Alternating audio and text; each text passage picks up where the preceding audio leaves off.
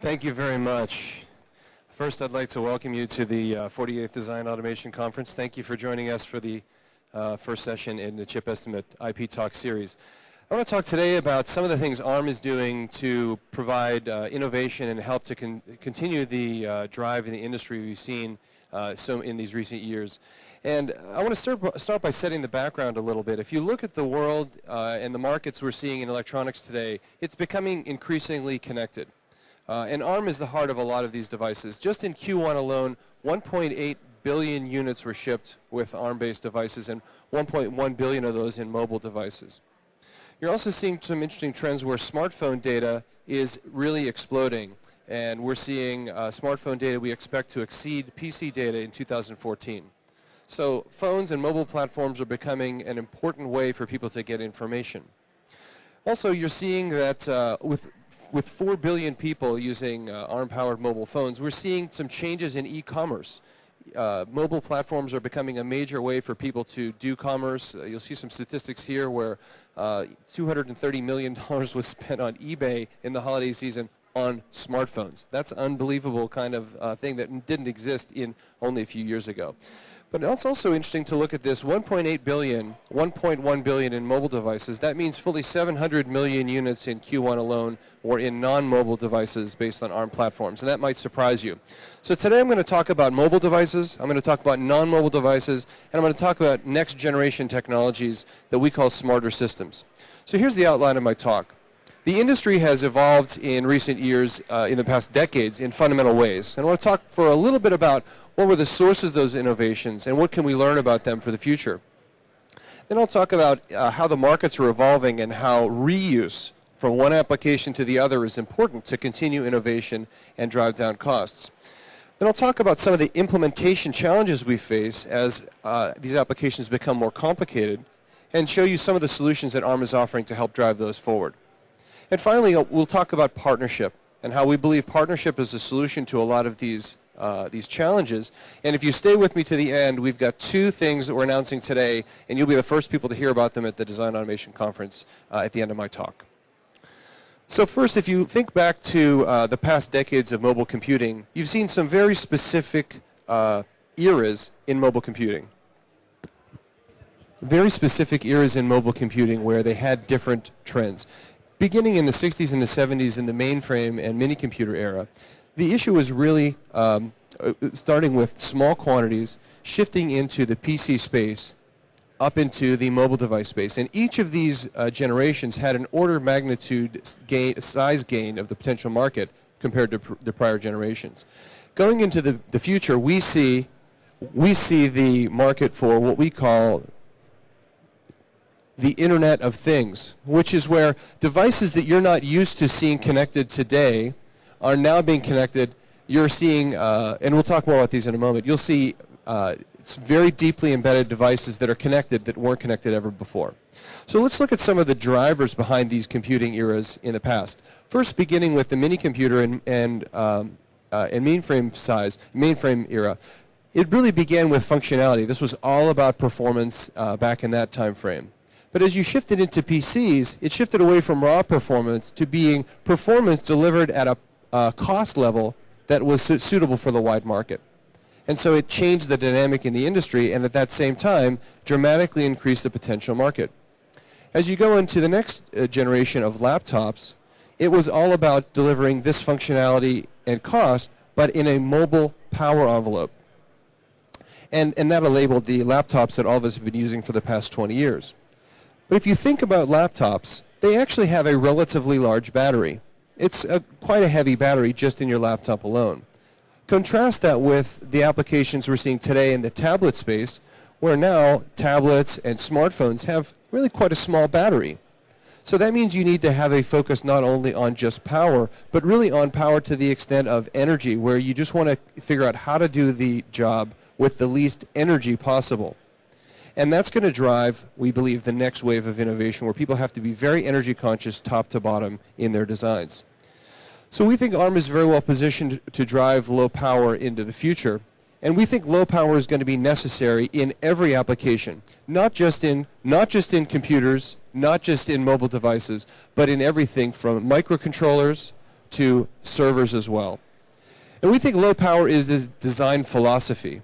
It's not just something you can bake in as an afterthought. It has to be fundamental as part of your design practices. And it's not something you just change easily. ARM, at its heart, is a power-efficient architecture. And we think that's important. If you look at what was done in the past in, for example, the PC laptop space to deliver low power, typically what was done was some portion of the manufacturing distribution that was low power was cherry-picked and sold at a premium as low-power parts. And this is a practice called speed bidding. And it was effective, and for those people that wanted low-power devices, it delivered some additional power options. But it's not a viable option to deliver a real rich ecosystem of long-term devices. So instead, ARM is supporting the development of low-power devices top to bottom, baked in as a key part of the product. So as we move forward into the future, we believe the drivers of the next generation of the Internet of Things is going to not only be about this functionality over energy, but even looking at the available energy, things like solar energy, extremely small devices, even kinetic energy, of these very, very tiny devices. We're seeing things that are wearable, where you need to have a long battery. We're even talking about applications as small that could be implanted in your eye, literally. That's incredible to think about something so small. And this is going to facilitate the ubiquitous computing where things all around us are connected. You can imagine your refrigerator telling you you're out of milk when you're driving home past the supermarket. And beyond that, the next generation after that, well, we're not really sure what the solution is going to be. Today, if you look at battery technology, it's not keeping up with the demands of the computing space, nor is charging. Charging speed is still a limiter. And that means the amount of fixed energy you can carry in your pocket is fixed to how fast you can charge your lithium-ion battery today. And that means you have to be very efficient with every joule that you're doing with your computing. So ARM is taking these kinds of applications and this market leadership we have and driving that into new applications. We're taking the mobile leadership, driving it into many different markets that you may not know ARM is in today. We're continuing to drive innovation in the automotive space, also moving into servers and enterprise, where data centers now are a significant energy consumer, and how much compute you can put in a data center is not driven by how fast your processor can be, but how much you can cool it. So it's an interesting area that we're beginning to move into in the future. We're also putting connectivity into applications like TVs, set-top boxes, and things that didn't have connectivity in the past. And so this is very interesting as we look to the future. And microcontrollers is a critical area. Microcontrollers in the past were these unsung heroes, 8-bit controllers doing very rudimentary things. But we're seeing the evolution of the microcontroller space being very interesting, where they're being put in places you didn't see before. Things like motor control.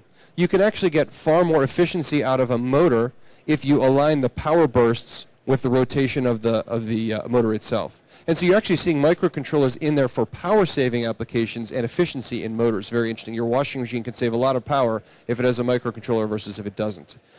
The smart metering, there's a lot of news in the press about smart meters and how they're used to help distribute energy at non-peak times and monitor usage. And even in heating and air conditioning, I know the air conditioning controller in my house has an unbelievably complicated control system in it. But it's not just a nice to have. Government mandates are driving the need to put low power in devices. Things like standby power, making sure that in off-peak hours you're not using power unnecessarily. And by driving into this embedded space, ARM is taking the ability to put 32 bits controllers in the price point that typically would only be supported by 8-bit controllers. And that makes it far easier to develop software for these applications than it ever was before, letting you use modern tools and modern innovations. So we think that's very important. The total market for microcontrollers is massive. We see in 2015, I think it's 19 billion units forecast in 2015 alone for microcontrollers. So we're driving very hard to bring these across a range of spaces. Now let's move back from microcontrollers into the higher performance space and talk about the high end of the market. If you think back about 15 or 10 or 15 years in phones, the phone of that era was very rudimentary. Single processor, very basic display, no graphics, running one application, your phone. And you were glad to have it. But as we moved into the smartphone space in the mid-2000s, The early smartphones were a little bit more complicated. You had color, you had some basic graphics, maybe you had a little bit faster processing, but still it was a lockdown platform that wasn't giving you a lot of capability. As we moved into this recent decade, we're starting to see the explosion in the smartphone market, and one of the things you're seeing is applications.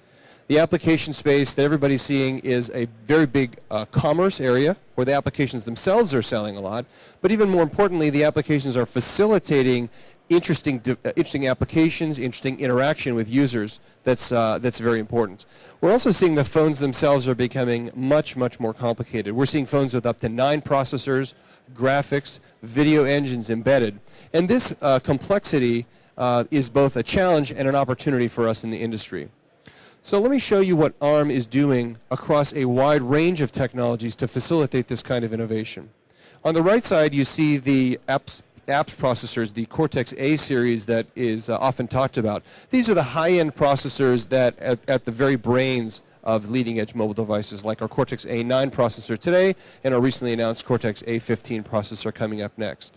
And that drives the high end of the smartphone, and we're seeing now smartphones come out with multi-core in a smartphone, and that's going to continue into the future. We also have the Cortex-R series in the upper right that you see that's generally used for real-time applications, things requiring real-time deadlines like communications protocols and baseband. And that's an area where ARM has been for a long time. We're also driving very hard now on the left side into the Cortex-M series. This is the microcontroller space, where not only the microcontroller applications I talked about earlier, but also in applications like Bluetooth, the SIM card itself, GPS, power management. A lot of different areas where ARM controllers are baked into the application that you might not realize. But it takes more than just cores. You have to implement the core, and you have to tie it together. And that's where ARM physical IP comes in. This is a platform of implementation IP that lets customers implement their chip into silicon. System IP, which is bus protocols, cache controllers, and so on that our Fabric division develops for the purpose of connecting ARM cores and ARM subsystems together, and so on. All of these technologies are required for next-generation smart devices. Now, as you have a device of this complexity, I think it's very interesting to see how far we've come. Look back at the device I showed you a couple of minutes ago, your smartphone from the mid-90s. It was based probably on the ARM7 TDMI. This is the highest-selling ARM core of all time. It's sold in the billions and billions of units. Back in this generation, this was 74,000 transistors, and that was a whopper at that time. In 0.5 micron technology, it was around 4.5 square millimeters. And you know, it was a relatively straightforward design by today's standards, but by then it was hand-designed, very simple, one voltage domain and a couple of corners. Contrast that with today, where you have a Cortex-A9 dual-core application. This is over 20 million transistors in this dual-core configuration, and it's around the same size as the ARM7 TDMI if you use today's leading semiconductor technologies around 28 nanometer. It's around, actually it's a little smaller, 3.5 square millimeters in 28 nanometer. But the difference in these processors is night and day. Of course, the performance is wildly different, but the implementation complexity is there as well. 12 different sign-off corners, power, performance, leakage, different corners you have to sign off. Multiple voltage domains so you can power down parts of the design that aren't in use. Design for manufacturability, voltage variation, many different things you have to contemplate to make this chip successful. And if you compare the ARM7 TDMI in today's manufacturing technology, it's just a punctuation mark on the side of the Cortex-A9 application. So what is ARM doing to help support the designers in achieving these very difficult applications? One of the things we're doing is developing a product called the Processor Optimization Pack. And this is a very important interdisciplinary collaboration between the processor division and the physical IP division of ARM. The goal is to support a complete package of IP necessary for our customers to implement and succeed at achieving their power, performance, and frequency goals. It comprises optimized ARM artisan physical IP, which is specifically designed for the cores in question. So this isn't generic IP that could be used to implement anything. It's additional value-added, optimized parts that help customers get to the performance and power goals they want. It also comes with ARM's benchmarking results that shows what we were able to accomplish to help our customers know what is reasonable and what is achievable. and also implementation guidelines that shows how to get there, how to duplicate these results in fast time to market and high reliability. The results are customers can optimize their designs for power and performance, get silicon-proven results faster with higher confidence.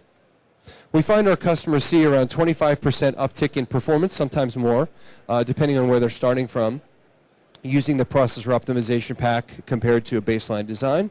Or you can use those same gains instead to reduce power, and we're seeing an 80% reduction in leakage power. These processor optimization packs will be offered at a range of high advanced technologies. Here I'm showing TSMC from 40 nanometer and 28 nanometer, Global Foundries at 32 and 28 nanometer, and Samsung as well. Here what I'm showing are the processor optimization packs available now and in the coming months, but this is just a beginning of the rich roadmap we'll have going on into the future in new process technologies and new ARM cores. To show you an example of how these processor optimization packs dovetail with our physical IP platforms, let me show you the roadmap. Well, let me show you an example first from TSMC. Here's an example of the potential for the processor optimization pack to improve your application. Customers in 40 nanometer have told us time and again we would really like to get to a gigahertz performance on 40 nanometer. And if you use a baseline implementation methodology, it's very difficult to get there. Customers using out-of-the-box implementation style will get probably around 750 or 800 megahertz with a basic implementation. Using the processor optimization pack at nominal voltage, we see people getting in the high 800 megahertz range. And if customers use overdrive, they're able to get over a gigahertz and sometimes a bit more than that. Those customers who want to use typical silicon to show their customers what's possible are able to get even higher as well. So this is a substantial uptick, and it's enabled our customers to reach the over gigahertz point that they've demanded from the marketplace. Now let me show you how this lines up with the roadmap. For TSMC, Artisan Physical IP has a rich roadmap spanning 40 nanometer all the way to 28 nanometer and beyond. And the processor optimization pack is really the crown jewel on top of these platforms. These platforms are physical IP of logic, memory compilers, I/O, and DDR interfaces. And the processor optimization packs augment that with specific tuning and IP for ARM cores. But we're also collaborating across the industry as well. Here's a collaboration with Global Foundries in the same way, starting at 65 nanometer all the way to 28 nanometer and beyond.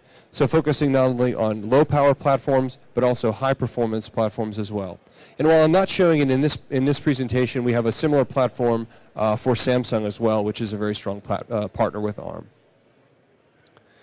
So today, I want to tell you that just processors, just implementation technologies for physical IP isn't enough. You also need to connect things together. And one of the important things that ARM develops for our customers is system IP that forms the bus infrastructure inside an SoC to connect the components together. And today at the Design Automation Conference, we're announcing the next generation of our AMBA 4 bus interconnect specification. And this is the cache coherent interconnect specification for AMBA 4. We call this ACE for AMBA coherency extensions. And this is very important for our customers as they develop these advanced applications featuring different kinds of technologies. If you see on the right here, there's an example block diagram. You can imagine this is an example with 4 Cortex A15 cores times 2. So this is a total of 8 Cortex A15 cores in this block diagram, connected with a coherent interface. It's also showing our Mali graphics interface, which also has to be coherent because the CPU is going to generate some graphics data and it needs to get it over to the graphics unit, so you need coherency. In the same way, you may have I/O devices that are coherent as well, and on the bottom side, other DMA engines as well. So what the coherency extensions we're announcing today provides is a consistent framework for our partners to develop cache-coherent interconnects that can plug in to the AMBA 4 specification. For those customers that want to use ARM's implementation, you see in the middle the CCI 400. This is ARM's implementation of this specification, the cache-coherent interconnect. And that'll be available for those customers who want to use that now, or customers can implement it themselves.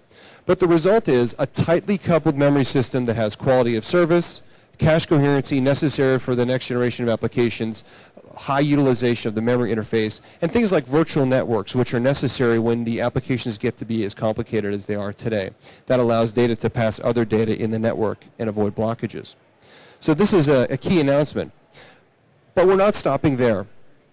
To continue to drive innovation and pull together the different kinds of technologies necessary to implement SoC, it requires an interdisciplinary view. So today at the Design Automation Conference, ARM is announcing the next in the series of ARM's communities on ARM.com. These have been very successful communities for the past few years, focusing on applications like software, embedded, multimedia, and so on.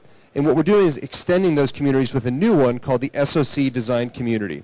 And the goal here is simple, to provide an ongoing resource to ARM-based SoC designers by providing them news, information, best practices, specification updates, training, webinars, a wide range of things in one place. This is designed to be a place you can bookmark, come back to again and again and again, and always find interesting information. It's on the web now. It's at arm.com/community/SoC. We encourage you to check it out, and we encourage you to come back regularly. And this is not only about any one technology. The key point is it's about a wide range of different ARM technologies and best practices from the industry, outside technologists as well.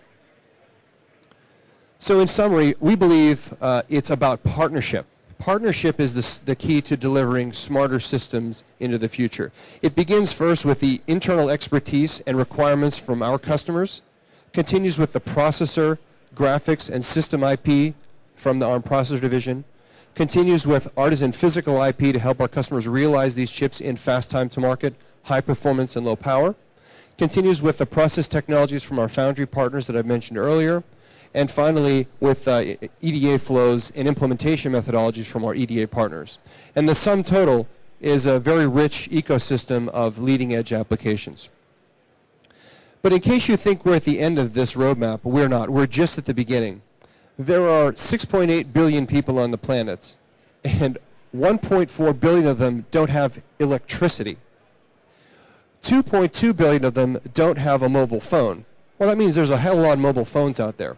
But if you look at the next bullet, 5.1 billion of them don't have internet access. And that means even the smartphones that we take for granted, there's a lot of penetration still to come to get internet access into the developing world. And one of the things I mentioned earlier is smartphones are becoming a way that people are getting internet access instead of wired landline applications in places where landline wiring is prohibitive.